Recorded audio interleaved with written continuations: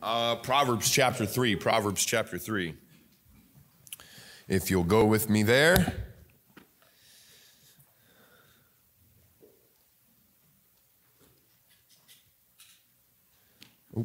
Proverbs 3.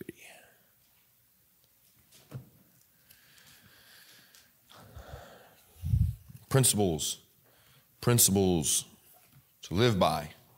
Principles to live by. Last week I gave you just an introduction into principles to live by. We talked very quickly. We got through it, but just really the introduction into what we would be starting off in tonight. Just a quick refresher. We'll read Proverbs 3. Proverbs 3, verses 1 through 6. Heavenly Father, bless our time tonight. Lord, we live in a time where it's easy to grip onto anything that feels good or sounds good but has no rooted substance. But Lord, we know that not only is your word substance, it is root. It is the root of substance. Lord, help us to plant ourselves in your word, say like Joshua and like so many others, that we'll take it and put it in our heart. We'll live by it. It won't depart out of our mouth, and we'll just decide to live by it. Lord, help us to do that more and more each day. Even I think some of the strongest Christians here may still have strongholds or stumbling blocks in their way. And Lord, I'd ask that you'd help us to get the victory. We ask these things in Jesus' name. Amen. Proverbs chapter 3, verse 1. My son, forget not my law, but let thine heart keep my commandments. For length of days and long life and peace shall they add to thee. Let not mercy and truth forsake thee. Bind them about thy neck, write them upon the table of thine heart. So shalt thou find favor and good understanding in the sight of God and man. Trust in the Lord with all thine heart, and lean not unto thine own understanding. In all thy ways acknowledge him, and he shall direct thy paths. Now, I want the Lord to direct my paths, so that's what I've been trying to do. Let the Lord decide what I was trying to do. I did it because Brother Hiles did it. He used to say that he would even pray about what to wear on Sunday. So all right, I'm going to pray about what to wear on, or not. I didn't fall down on my knees and go before the throne of grace and say, oh, dear God, what do I wear on Sunday? But it was more like Lord, what should I wear on Sunday? And I guess you could call it peace about what to wear. So yesterday I picked out a shirt that I wanted to wear. It was the shirt that I wore yesterday that I haven't been able to fit in this thing. I bought it brand new, Alex, never wore it before. And the buttons were like right here, trying to button that thing. I'm like, I'll never fit in that shirt. I'm going to give it away. Well, yesterday, just for kicks, I tried it on, and it fit. It buttoned. I'm like, what? I was so happy I was going to wear it 2 days in a row. I was like, yeah. And then I went to put it on this morning. My midsection may have shrunk, but my neck didn't. And I went to button the top button and put my tie on and folks, for you ladies, I don't know if you know or not, but if a top button on your button-up shirt, your button-down shirt, if the neck is already snug, go ahead and put a tie around that thing and then try to flip the collar down. You about choke yourself. It's nearly impossible. So I thought, man, I can't wear this shirt. And Jamie said, because you didn't pray about it. I was like, suck, I didn't knock you out. But so I prayed about it, and I found the next best thing. I try to pray just about everything. I try to do and not make a decision that I don't want the Lord to have me make. And so I try to acknowledge the Lord in all my ways. But in the scripture, it gave us some principles. Verse 1, he talks about my law and my commandments. These aren't the kings. He's talking about the principles of God. Solomon's not saying my commandments and my law. He's talking about God's commandments, God's law. And this is addressed to us. So in verse 2, we find the result of obeying and keeping the law and his commandments. What does it say? It says length of days, long life, peace shall they add to thee. Length of days meaning you get a lot out of your days. And it also means that you get prolonged days, prolonged life. It says length of days and long life. Okay, it's not redundant. It's not repeating itself. It's saying length of days. Brother Howes used to preach a message called How to Get 25 Hours Out of a Day. How to get 25 hours in a day. It was talking about productivity and schedule and making your day. It's not about your days. It's about how you fill up those days. Well, this is, I believe, what he's talking about. Length of days and long life. Getting a lot out of the day. You follow principles and you get results. You follow principles and you get results. I put a post a couple years ago about what to be loyal to. Not who to be loyal to, but what to be loyal to. I said there's all kinds of influences in this life, but be loyal to principle. Be loyal to principle. Who to be loyal to? Favorite team, family, best friend, people in your life, or whatever the case may be. Who to be loyal to? I tell you right now, allegiances change. You can know somebody for 20, 25, 30 years, and people do it all the time. People are married for years and years and years and years, and they just get sick of each other one day and cancel it out. It's not about who to be loyal to. It's what to be loyal to. Now, it is a who because it's John 1:1. But the what is a who. It is God. And God is also the what? What? The book. And then if you're loyal to that book, it helps you to know who to be loyal to. Because if I'm loyal to that book and you are loyal to that book, then we are loyal to each other. But when you are no longer loyal to that book, or I am no longer loyal to that book, you no longer owe loyalty to me if I am in violation of that book.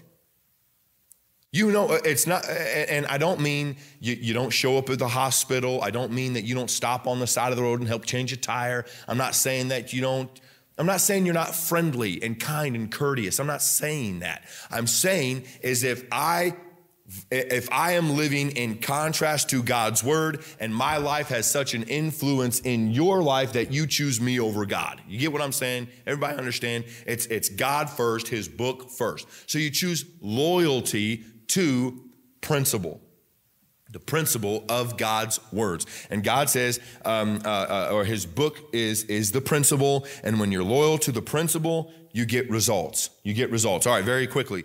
2 principles are found in verse 3. Let not mercy and truth forsake thee. Let not mercy and truth forsake thee. These are Bible principles. The Bible says, buy truth and sell it not. Buy truth and sell it not. In verse number 4, it continues, and we see the results of living by principles of the word of God. What does it say? If you buy truth and sell it not, so shalt thou find favor and good understanding in the sight of God and man. Now, I like that. I like that phrase. I like to think that I find good standing with God and man. It says in the sight of God and man. The Bible says in verse number 5, trust in the Lord with all thine heart and lean not unto thine own understanding. I just take that to mean don't follow the social norms. Don't follow the social norms. Well, the world's doing it. All right, well, that's reason for me not to be doing it. Well, the world's using this type of slang. All right, well, that's reason for me not to be doing it. Listen, if the Lord tarries and the church grows and the academy grows, slang is not, the worldly vernacular is not allowed in it. I'm not saying you got to talk like the King of England from 1611. I'm not walking you, how art thou today, my brethren? You don't, and I'm not saying that, but using these new dumbed down, retarded words, these new hip hop, rock music, it's prostitution of the English language. It's what it is. We're not doing it. I won't get up here and poke fun of it. I won't use it. You don't use it, and we'll all get along. But following the social norms. Well, this is what they're wearing. Men didn't used to wear skinny jeans, and now they did, and now they're not. And now all men didn't walk around with beards, and then a bunch of them did, and man bun ponytails and all these. It's the social norm. Everybody, no. Those hats, Dad, we got at Men's Warehouse. And you throw it on, and I was wearing one on a Saturday, went out sewing, and there's a fella getting out, older gentleman getting out of his car, and he was wearing one. And I said, and I was wearing mine. And I said, man, I like your hat. And he looked around me. He's like, I like your hat. And he said, we got to be trendsetters. We got to be trendsetters. Solomon said that there's nothing new under the sun. Those hats used to be what was in. Those used to be the thing, and then they kind of faded out, and they came back in. And by the way, I might need you to go to that Blue Jacket place at North Crest Shopping. There's one on right there, and they were closed when we got there yesterday. If you think it's me, I need you to snag it for me, and I'll repay you. I saw us in there. I'm like, we got to get in there, open up. But I don't want to follow the way of the world. I don't want to do what the world is doing. And everybody follow cryptocurrency and hop on the bandwagon, and everybody do this and everybody do that. I'm not saying be rebellious if something is the right thing to do just because the world is doing it. Don't not do it if it's the right thing for you to do. But if the world, the social norms, this is what I think he's saying. Trust in the Lord with all thine heart. Lean not on thine own understanding. Don't follow the social norms. Don't follow what seems right. Follow what is right. Don't follow what feels right. Follow what is right. Follow right. Always do right. Don't follow what they say everybody is doing. I don't know who coined it, but I've seen it over the last few years attached to political references.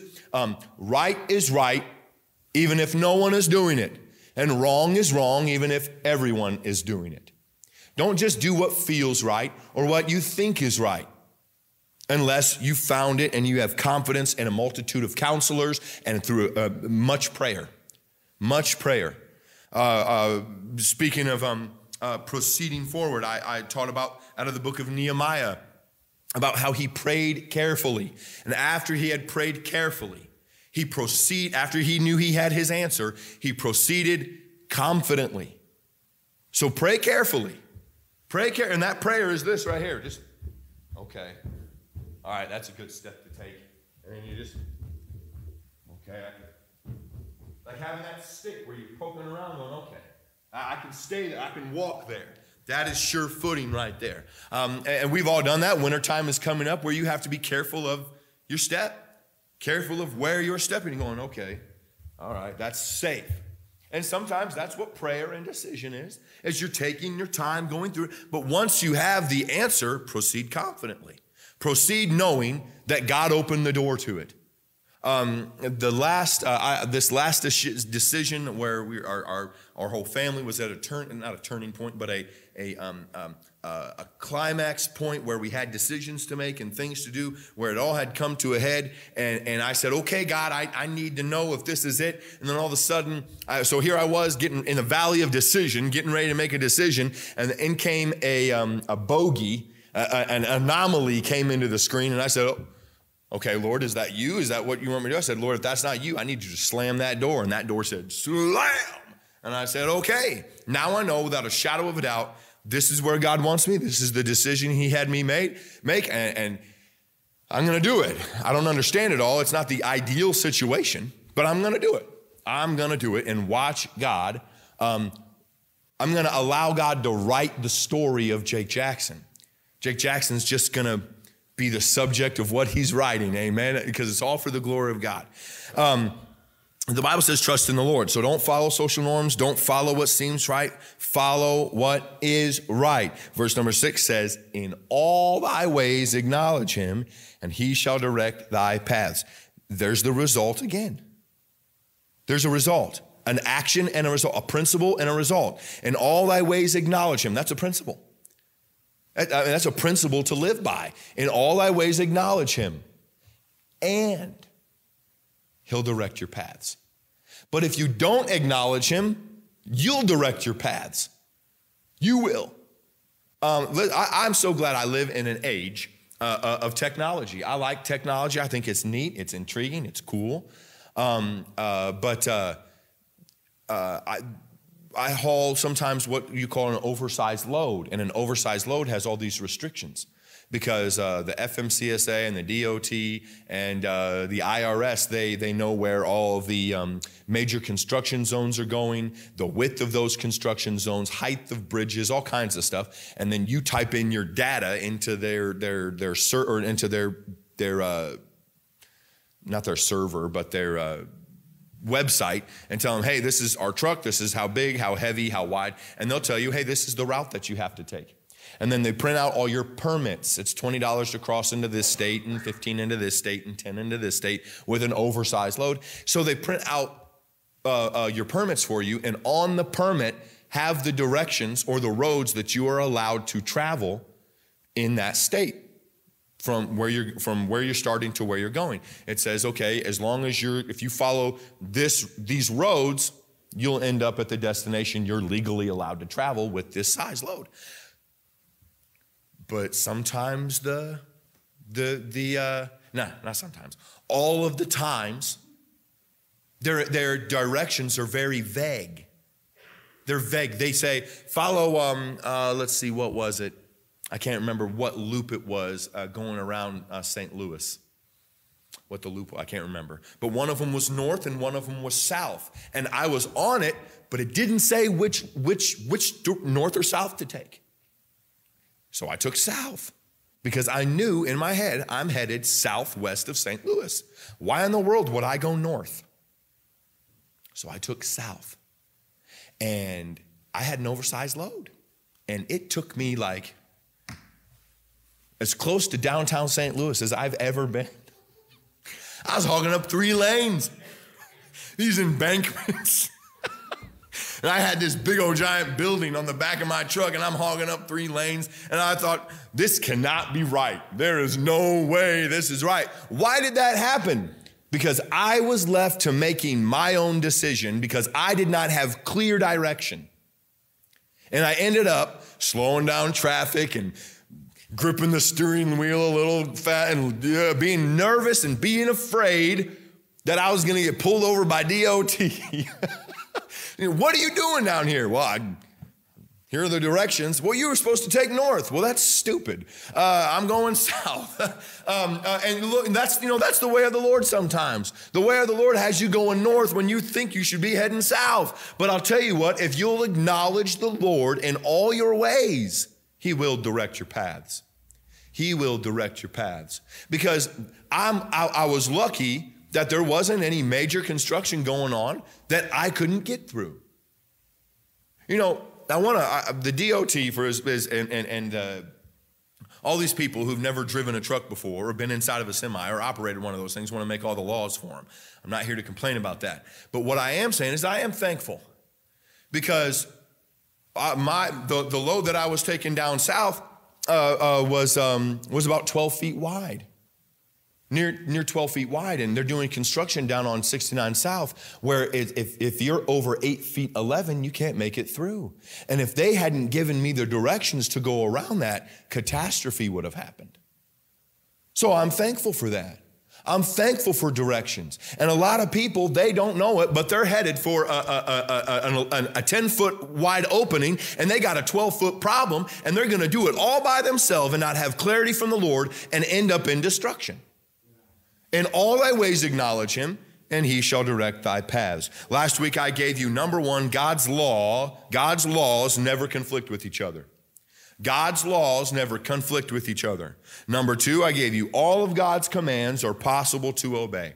All of the ones that you and I are supposed to and required to obey are possible to obey. God has not given us anything that we could not do. He would not have told us to do anything we could not do. All of God's commands are possible to obey.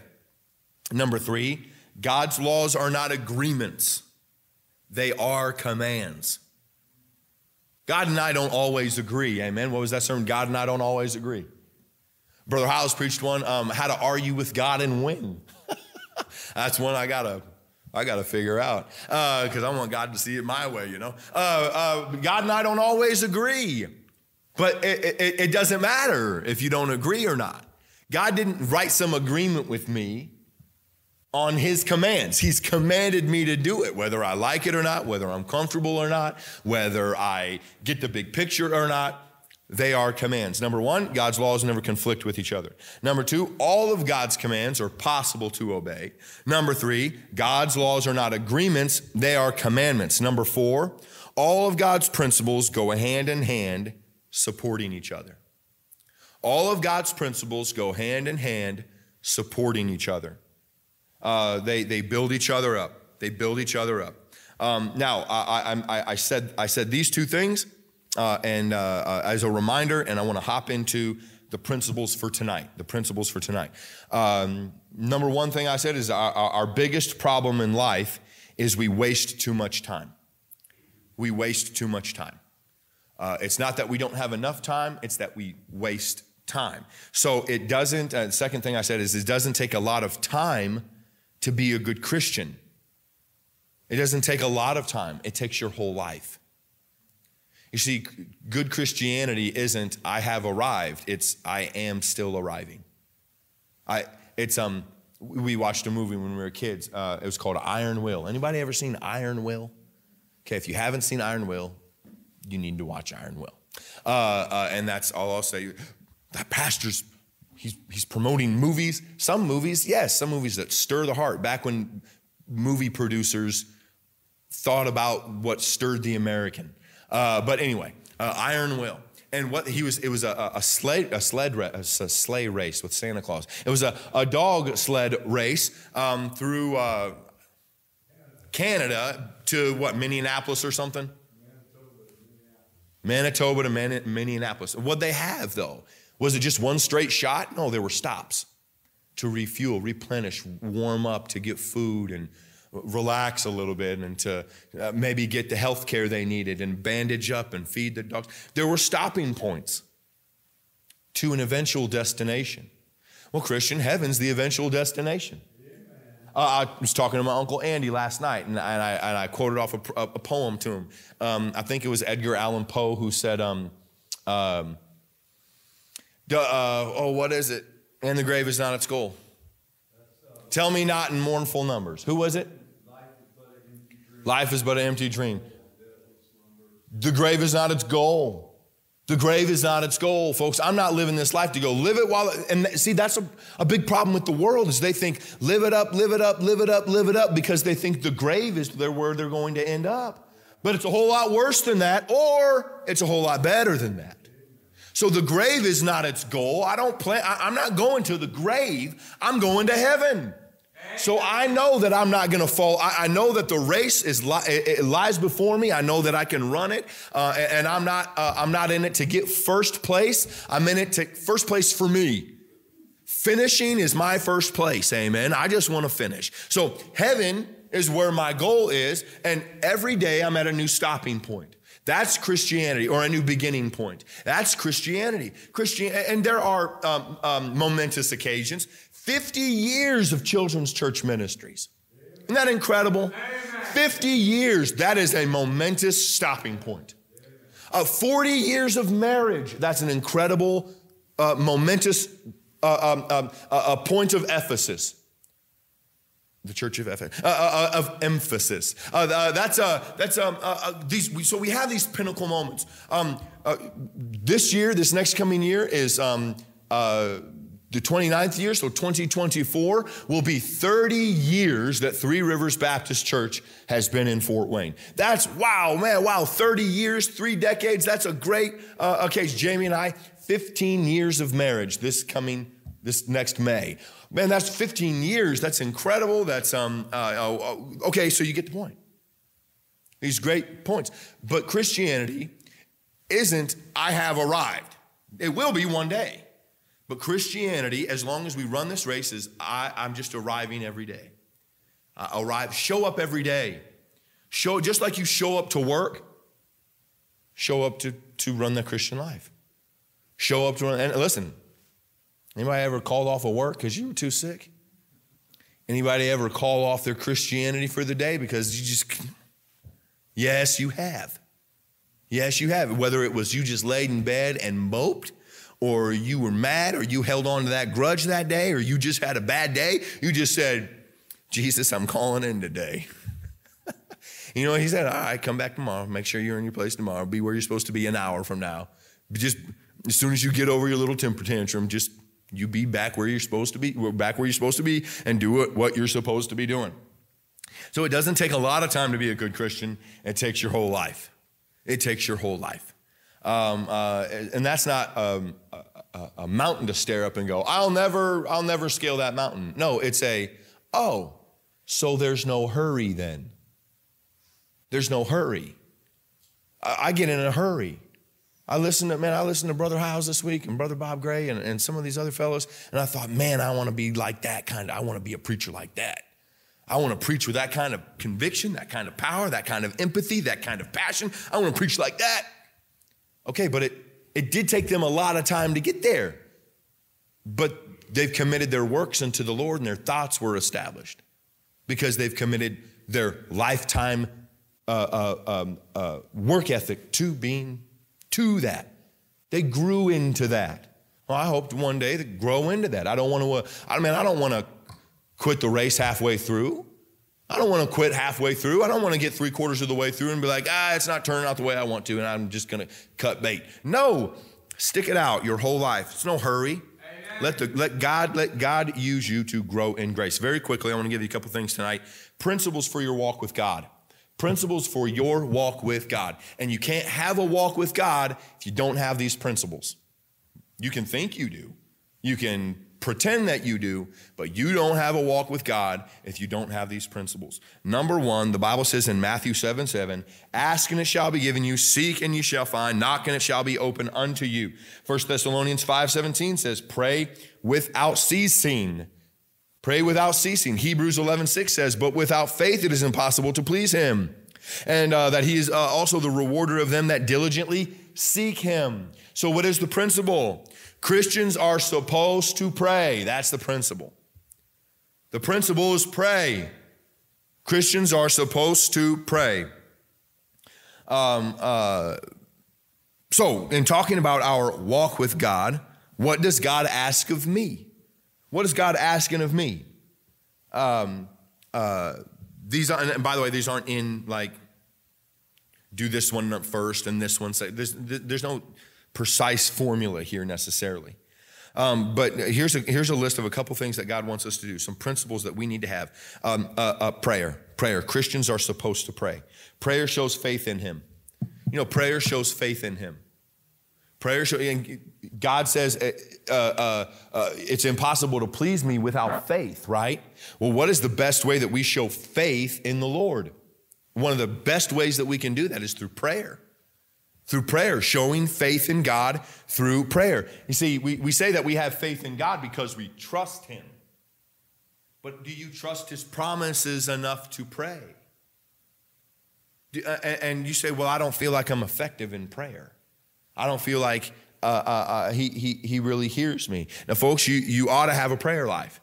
You ought to have a prayer life. I'm not talking about waiting till the emergency room. I'm not talking about waiting till you're behind bars. I'm not talking about waiting till a dire moment in life. I'm talking about a prayer life. I'm talking about a prayer life when you're on top of the mountain. When you're on top of the mountain, folks, if you can have an on top of the mountain, life is good, real solid prayer life, then you definitely have one in the valley, because it's the things in the valley that push us to having a prayer life. It's easy not to pray when you're on the mountaintop because your bills are paid and you're healthy and everybody's happy and your needs are met and you're comfortable and the heat is on in the winter and the AC is on in the summer and the lights are on and the water runs and I've got a brown jacket and a blue jacket and I got different colored suits and I can see, my vision's 2025. Amen. Hallelujah for that. I've got a 2025 vision and overall I'm healthy and I feel good, and it's easy not to pray. It's easy to get lazy, right? When things are good. I've heard a coach say, he said, talking about players, he said, I've got two different players that come to practice. I have the players who solely run on talent and players who solely run on work ethic.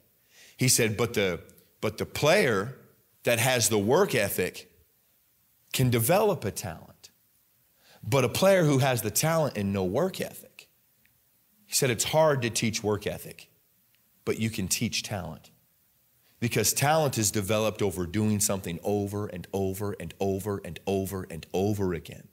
over and over and over again. Well, I liken that to a mountaintop talent, mountaintop Christianity, where it's easy not to pray. But if you can pray, if you can earnestly have a prayer life, when you're comfortable, when you're content, when life is good, then I promise you, I promise you it's easier.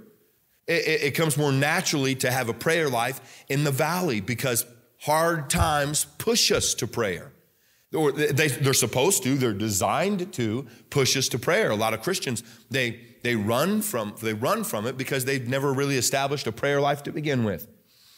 If you have a prayer life on top of the mountains, you can have one. You will have one in the valley as long as you don't let it make you bitter. Now, you don't have to run from God in shame, and you don't have to go to God in shame and say, hey, God, it's me. Do you remember my name? Hey, God, it's me, and I know I only do this once a year, or I only come to you when things are bad, and or maybe I just came to you the last time I was in a valley. You don't have to go to God in shame. It says that we can come boldly before the throne of grace. Now, I'm telling you tonight that you may have an emergency, and you don't have time to get right with God. Well, use the emergency to get right with God. Use the jail time to get right with God. Use the dire moment to get right with God. Use the valley to get right with God. Don't let it keep you away from God and say, well, I'm in the emergency room. I'm in the jail. Something bad has happened in my life, and I have too much self-respect. I have too much integrity to go before God now. If I didn't ask God, if I wasn't praying to God in the good times, I'm not praying to God in the bad times because I don't deserve him. Okay, that's wrong thinking. It sounds about right because that's human thinking. We abandoned God in the good times. We forgot about God when we had it all. And now that we don't have it all, we want to go to the one who has it all and ask for some of it. God wants us to come to him, good times or bad. Emergency room, jailhouse, no matter what it is, God wants us to come to him. He's there. He's with you. He said, I'd never leave you nor forsake you. So I'm telling you, Christian, you ought to have a prayer life. Whether it starts in the emergency room or it starts on the mountaintop, you ought to have a prayer life. You ought to have a prayer life for your spouse and for your children. Name your kids, name your spouse, name your loved ones, and pray for them according to what they need. Pray for them and say, dear God, you know them. You know their heart.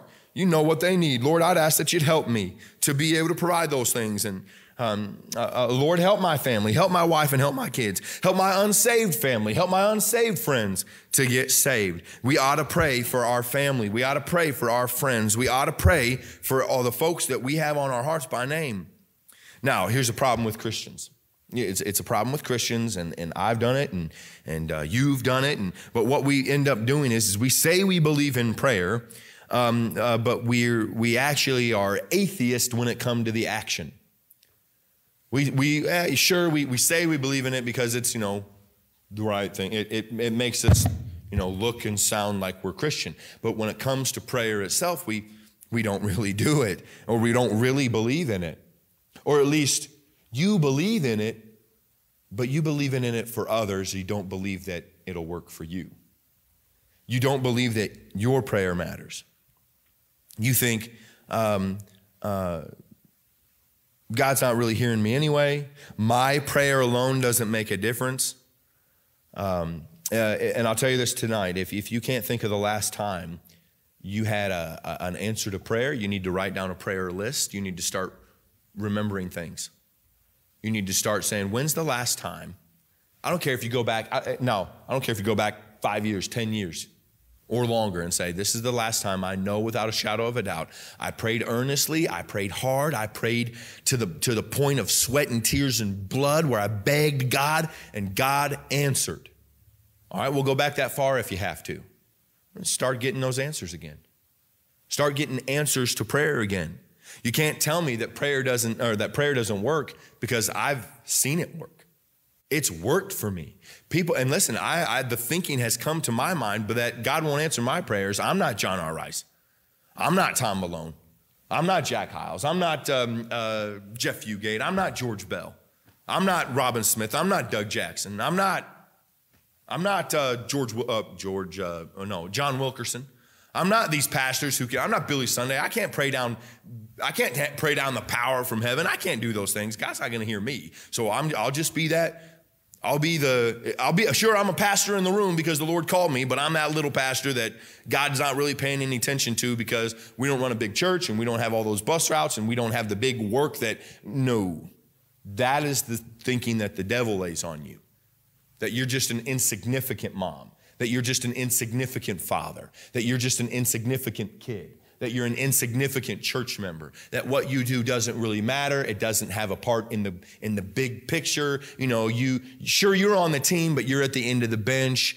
When the subs get to play the last 16 seconds of the game, you're not even one that gets to go into play. You're like, you just be happy that you're wearing the uniform. That's the way the devil wants you to think. And that's not the way God wants you to think. That's a spirit of fear. That's a spirit that of God cares about others, but he doesn't care about me. God wants us to pray. God wants us to pray. What prayers has God answered for me? What prayers has God answered for you? Think about them. Record them.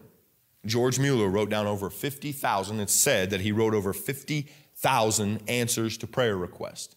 He penned over it's said that it's recorded that he penned over 1 million words explaining those 50,000 answers to prayer. Now, I don't know what the division is. What's 1 million divided by 50,000? 20? So 20 answers?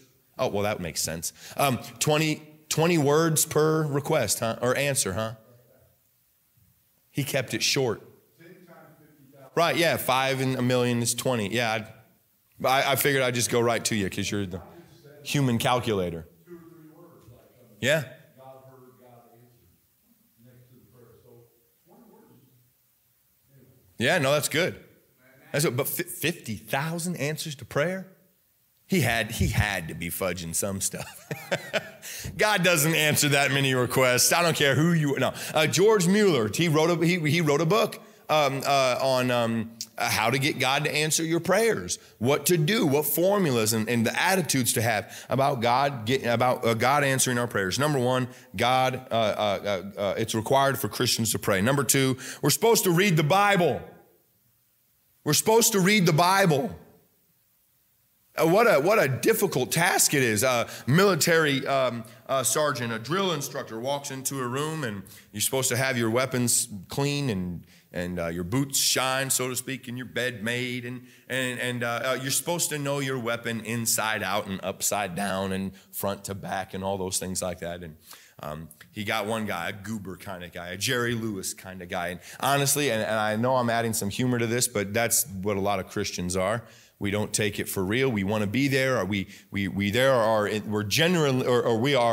genuinely there, but we don't really put our heart and soul into it, and we cannot even identify the weapon that we carry. If I said what was the sword of the Spirit, and I know some of you, you're here on Sunday night, you're matured Christians. Most of you would be able to raise your hand and identify in the book of Ephesians what the sword of the Spirit is. It is the Word of God. What is the shield? It's the shield of faith. What is the helmet? It's the helmet of salvation. But most Christians across churches, across this country, can't identify things in the Bible, can't identify people in the Bible. They don't know basic stuff in the Bible. It'd be like me getting all the way through high school and getting ready to graduate, and they ask me, what's 2 plus 2? And I can't, I don't know. Basic Christianity, and a whole lot of Christians don't know it simply because they don't read their Bible. If it's not moving on a screen, if it's not flashing and changing colors, in this world, it's hard to get people to open up a book. It is difficult to get people. Oh, books are antiquated. We can put that on our Kindle now. We can put that on our iPad now. We can put that on our tablet. Why can't we get screens up and put the scripture up on verses? Don't you know it's sort of it's a little bit of a hassle to carry my Bible, to grab the Bible, and it's a hassle to bring your Bible to church. Oh, we're far past that now. It's far too much of a hassle to bring myself to church because I can turn you on my phone and my computer and my TV screen, let alone open up a book. But Christians are supposed to read the Word of God. And I know, there are people out there who be like, oh, so you think the Word of God is only contained to ink and paper? Slap, stupid. If that's what you think I'm saying, then you're an idiot. But open up your Bible. Open up your Bible. Open up your Bible. Listen, I get it. I've had people tell me, man, I have terrible eyesight and I need the lighting and okay, all right, fine. I'm not throwing you under the bus. I'm not beating you over the head because you were one of the faithful ones that carried your Bible to church all the time before you got cataracts. I get that. We're on the same page. It's all cool, copacetic. But my point is this generation, my generation, and the folks that are just a few years my elder and anybody that's younger than me, they don't pick up books. It's rare that people pick up books and read the Word of God. Oh, I read all the time. Oh, yeah? How much of the Word of God do you read? I have family members who are avid readers. Well, how much of the Bible are they reading? I have friends who are avid readers. Man, they love books. Okay, great. Books, pages, that's great. The smell of a book, that's wonderful. But if you can open up all the books in the world and read them, I'm not giving you props unless you open up the Word of God. The Word of God is the only book that is worthwhile reading. All other books matter. But they come second place to that book. Don't open up another book until you open up this book. Folks, how can we obey a God and his laws and understand law and grace? Mr. Law and Mr. Grace. How can we understand a book and obey a book we haven't even read? How can we say that we go out to give the gospel when we read so much of the book that it's written in? And we know so little about it. According to the Bible, I am to study, I am to memorize, I am to meditate on the Word of God. I am to study, I am to memorize, I am to meditate on the Word of God. The Bible calls it my daily bread. Give us this day our daily bread. Daily bread. It doesn't just say bread. He says daily bread. Daily bread. Number one, Christians are supposed to pray. Number two, Christians are supposed to read the Word of God. Number three, every Christian ought to be a member of a local church. Amen. There are some fringe members that I would like to wrap my arms around their shoulder and say, hey, where are you on Sundays? Mom. Well, I went to visit this church this Sunday, and I went to visit that church that Sunday, and that's a church hopper. Don't be a church hopper. If you're a church hopper, please don't hop into this one. But every Christian ought to be a member of a local church. The Word of God says, and be ye planted, and be ye planted, be ye planted, not rooted up and then go sit somewhere else and then get up and go sit somewhere and then get up and root somewhere else. No, be planted somewhere. The local church is God's program for every single Christian. It's God's program for every Christian, every family, every child, man, and woman. Folks, we serve God through the local church. Well, I just like to go around blessing other churches. Let me tell you something, brother. You are not a blessing. Well, I put my tithe in there, and I put myself out there to place. And I'm not saying that you have a ministry. There's families in this country who have special music ministries where they go around to churches. I get that, but I'm talking about these folks who use cloak and dagger, smoke and mirrors type of stuff because they're non-committed to planting themselves in a local New Testament church and getting planted somewhere and rooting in and digging in their heels and saying, okay, this is my workshop and this is my ministry and this is where I will build my testimony for the Lord until God moves me. But that's what a lot of people do is they just, well, I'm going to go bless these people this week, and I'm going to go be a blessing to this church this week. And you ever hear anybody talk that way? Get away. Get away. Unless they're going to be a blessing to our church and bring in a big old fat check. Then we'll let them be a blessing. Then we'll let them be a blessing. But I'm talking church hopper. Folks, don't be a church hopper and stay away from church hoppers. And I'm not talking about backslidden folks. Church hoppers, people who refuse to be planted. They're in and they're out, and they're in and they're out, and they're in and they're out, and they're in and they're out. You get planted. You get planted, and don't you be an in and out Christian, a hop along Christian. The Bible says that in Acts 2:41 and 47, it says they got saved and were added to the church. It's really difficult for us to keep a ledger on church membership when we got folks who come in and say they're added, and then the next week they're subtracted for the next 8 weeks. And then they show up and say they're a part of are you a member? Yeah, I'm a member. And then they subtract themselves for 4 weeks. And then they come, it's incredibly difficult to keep a ledger, a church roll. It'd be difficult for Three Rivers to say, when the roll is called up, well, who's on the roll? Well, I'm a part of Three Rivers. Really? Where are you? You aren't here. Your tithe isn't here. Your attention's not here. You show up for the harvest party and for candy, but you don't show up to pat a kid on the head and to work in the nursery and to put on a burgundy jacket and do ushering or push a vacuum or wash windows or sing in the choir or teach a class or tithe, amen, or work on a bus route. You don't show up to do any of those things, but you're a church member when the harvest party comes rolling around. You're a church member when the Easter comes rolling around and the Easter egg hunt. And you're a church member when the world's largest banana split's put on display. That's when you're a church member. No, you're a visitor, and you need to fill out a visitor's card every time you show up. I'll call names. Give me a few years. When I get surly like my father, I'll start calling names, amen. But it's laughable. No, it's tear-jerking is what it is, because it's hurting the local New Testament church. That church just isn't what it used to be, because you ain't what you used to be. They got added to the church. Added to what? The membership of the church. The membership of the church. They got saved, they got baptized, they were added to the church. Every Christian ought to be a member of their local church. And in this day and age, you have several local churches. We have several churches, or a few churches in close proximity to our church. But if God led you to this church, then stay in this church until God moves you. And I don't mean until your feelings move you or until what seems right moves you. I mean stay in it until God moves you so you can have peace and blessing in the moving.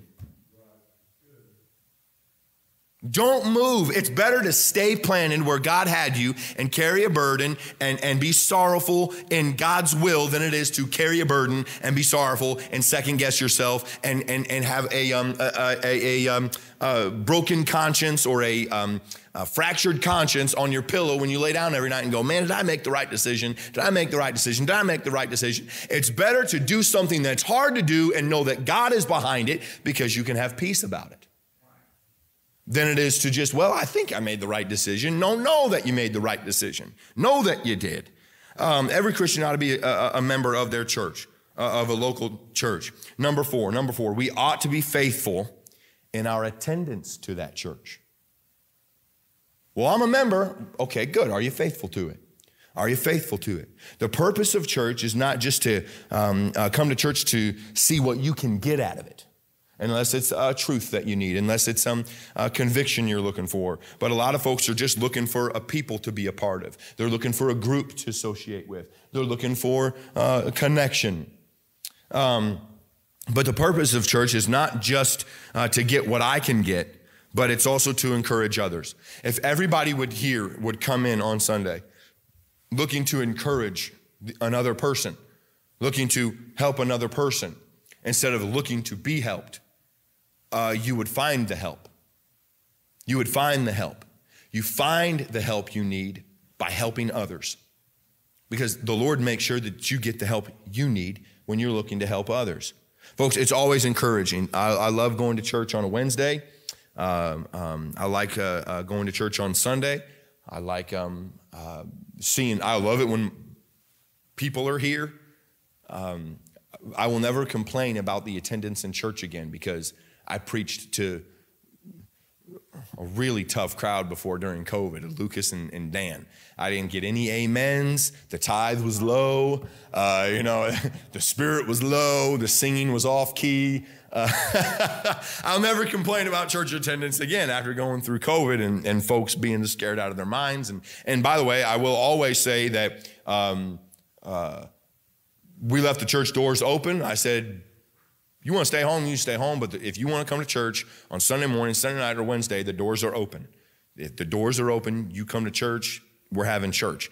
And I appreciate the folks that came through that. And sometimes you felt, well, I kind of feel sick, so I'm going to say, I get that, but we powered through it. I like coming to church and seeing it filled up. I like seeing buses filled up. I like seeing Sunday school classes filled up. And you may say, well, I don't feel like going. Now, you ought to go. You ought to go. Folks, you say, well, I don't feel like going. Go for someone else then. And I don't say go in place of someone. I say go so you can be a help or an encouragement to someone that's there. Go for someone else. So-and-so needs me. You know who needs you every single service? Your pastor. Your pastor needs to see you. You encourage your pastor by showing up. You encourage me by showing up. You don't know this, but somebody else is always looking for you when you're not here. They like seeing you here. They enjoy that you're here. Show up, show up, show up. Hebrews 10, it says, it tells us to be faithful. We ought not just to go to church. We ought to be involved in the work of the church. Be involved in its work. Be involved with what's going on in it. And as long as you're faithful to it, you'll end up being involved with it. You're faithful to it. You're like, well, I want to stick around and see what happens. And you end up being a part of what happens. Don't neglect the gathering of ourselves together. Lastly, number 5, principles that we need in our walk for God. Number 5, we ought to be witnesses for Christ. These are all very basic tonight, amen? These are fastballs right down the middle. Each one and every single one of us should have been able to knock these out of the park. But we ought to be witnesses for Christ. Witnesses, these basics. Let's get back to the basics. We ought to tell people about Jesus. We ought to tell people about Jesus, what he has done, what he has done for us. Now, if you'll have a prayer life, if you'll read your Bible, if you'll be faithful to church, you'll eventually tell others about Jesus. There's no way, folks, I just don't know that that's possible, that you can have a real prayer life, not a complaining life, but a prayer life. Really read your Bible and search the scriptures. Say, God, speak to me. Be faithful to church. Be faithful to church and be planted in that church and not your whole life tell others about Jesus. You may be cold, you may be in a rut, you may be off track at the moment, but I'll tell you right now, if you'll keep praying, if you'll keep reading your Bible, if you'll still faithful to church, if you'll be faithful to a program, you'll get involved in a ministry, you'll want to tell people about Jesus. You'll want to, and you will. And those are basic principles. Principles that every single Christian should have right there in their tool belt. There's some basic things that you need in a tool belt. Some basic tools. A tool starter kit, a hammer, screwdriver. Obviously, both different. Some folks call them a flathead. It's a flathead and a Phillips. Some people call it a star bit screwdriver. That's too many words. It's Phillips. Give me a star bit. That's a totally different bit. What are you talking about? What else do you need? A saw, a razor knife. What are some other? A tape measure, pliers, a wrench, pipe wrench. You need what? Need a nose pliers. 9 millimeter. Oh, yeah, well, good luck. You buy it, it disappears. It's just some basic stuff. Maybe some house goods. You need a broom. You need a refrigerator. You need a vacuum. I know it depends on where you live. But some essential things for your house. Folks, these principles tonight were the essentials.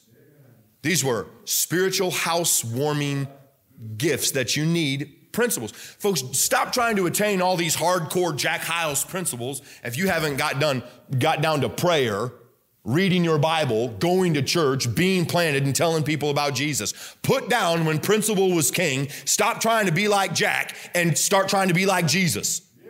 Be like Jesus and you can start trying to be like Jack. You're like, well, that sounds backwards. No, but Brother Hyles tried to be like Jesus. And where do you think all those principles came from? Those principles and ethics, they came from mastering the simple 5. What are those? One more time. Prayer, Bible reading, a local church, faithfulness, and witnessing. Those 5. You walk out with those 5 tonight. Pick up on prayer tonight. Don't go to bed. If you haven't prayed today, don't go to bed without prayer. I don't care if you do it for 3 minutes. Pray tonight. Don't wait until tomorrow. Don't go to God in shame. Do it tonight.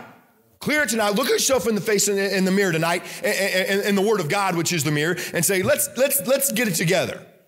Let's stop it. I'm not going to feel embarrassed anymore. I'm not letting the devil make me feel bad anymore. Anytime I feel this way, I'm running to the throne of grace, which is found in 1 Peter 5:7, where he says, casting all your care upon him because he cares for you. Don't go to bed tonight without prayer if you haven't prayed today. And if you have prayed today, you can still pray again. Heavenly Father, I thank you for today. I thank you for the principles in this word, in your word, the principles that you've laid out for us. And there are many of them. Very many of them. But Lord, I believe that these are the essential